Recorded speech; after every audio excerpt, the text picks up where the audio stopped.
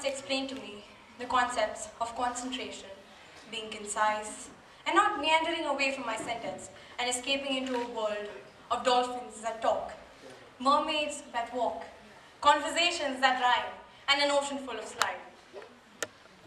He said 2 words to me, 2 words that struck me, that shed more light than the tube light my mom switches on every morning at 6 a.m., that truly gave me the gist of his advice. Shut up. Clearly it didn't work very well. Coming back to my speech, my topic isn't about being succinct. Clearly I am no one to judge. It is about focus, competence, fear, and failure. I watched tons and tons of TED Talks, and I was still unable to come up with a good topic. And let me tell you, writing isn't hard. Choosing, as I've come to know, however, is. Choosing, as I've come to know, however, is. So I thought of a supposedly effective method to come up with a topic good enough to penetrate your thoughts and leave you flabbergasted, astounded, dumbfounded, bowled over, stunned, stupefied, floored, and also to reach the minimum time limit. I started writing speeches on different topics, hoping I'd get somewhere. My mind worked overtime, thinking of different topics and their subsequent subject matter, all while trying to beat the fear of failure away. Finally, it came to a point where I deleted all my drafts, because it was starting to drive me crazy. I spent so much time worrying about writing a good speech and submitting it on time, which I couldn't, by the way, that I fruitlessly started twaddling on different topics, none of which I managed to complete. So I gave up and started writing the first thing that came to mind. And I didn't stop midway to start another topic. I didn't pause to rant to a fellow speaker about my inability to write. I didn't look up weird sounding words on the dictionary. And more importantly, I did not watch a YouTube video telling me which Disney princess I'd be. Rapunzel. This leads me to now, ladies and gentlemen. The purpose of this talk is that I might have saved some time had I focused on one topic and bettered it.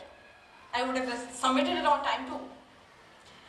What I'd really like to say, fellow human beings of the 21st century, is that we spend so much time thinking about failure that we spend less actually doing something about it, and eventually end up doing everything at once.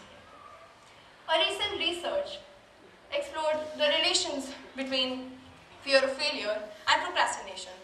Not surprisingly, the results showed that higher scores in fear of failure predicted higher scores in procrastination.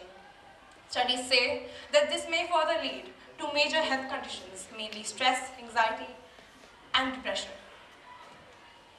At first glance, it may not seem too bad. Fear is essentially a part of being human and is sometimes even necessary to push us in the right direction. But it is the long-term fear that we should fear. No pun intended. Let me give you an example. There was once a man who loved painting. He was good at it too. One day, he saw a poster for an upcoming exhibition and decided to take part in it. The night before the big event, however, he had nothing to show. He was too scared to trust his abilities in paint. He then went to the exhibition empty-handed. That man was Ramesh. Who is Ramesh, you ask? I don't know. And neither do you.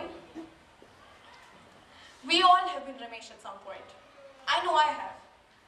And it is okay to sometimes feel scared or anxious. But know that you are the only person who can prevent yourself from establishing a perpetual fear of engaging in activities that require you to delve into unmarked territories and fresh experiences. There are several ways to deal with this. The most obvious is to be optimistic. Now, this does not mean that you give up on work and rely on hope. It is important to set realistic goals and standards for yourself, and also to objectively analyze progress. Another way is to think of the worst possible outcomes, so that you may prepare for plan B, or even plan C.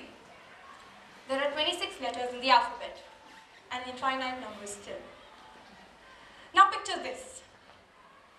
Ramesh realized his mistake, and instead of drooping over it, he decided to fix it. So he worked day in and day out, hour after hour, and he finished his masterpiece. He then sold it on Amazon and became a millionaire. To be Ramesh or not to be, your call. Thank you.